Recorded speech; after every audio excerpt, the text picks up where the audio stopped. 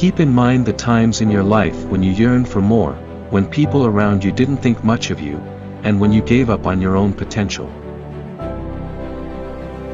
When you first started complaining, you didn't do much to improve your situation.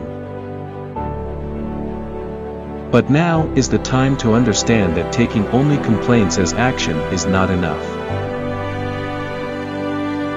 You must be aware that this is your one and only opportunity, and that you must work hard to take advantage of it. There isn't much time left for you to waste, so stop whining. You have to understand that there is more to you, and that if you're prepared to stretch yourself and use your skills, greater and more difficult things are waiting for you. Keep in mind that while greatness is within your reach, it won't be simple. There will be obstacles and difficulties on the path.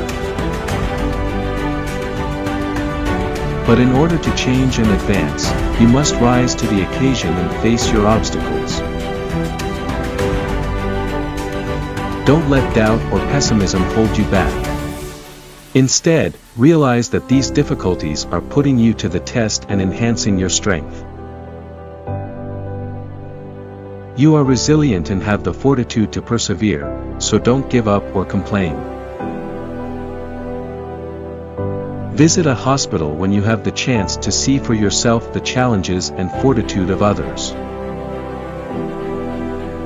Make use of their fortitude and tenacity as motivation to continue on your own quest. Keep in mind that failure should not define you or prevent you from realizing your full potential.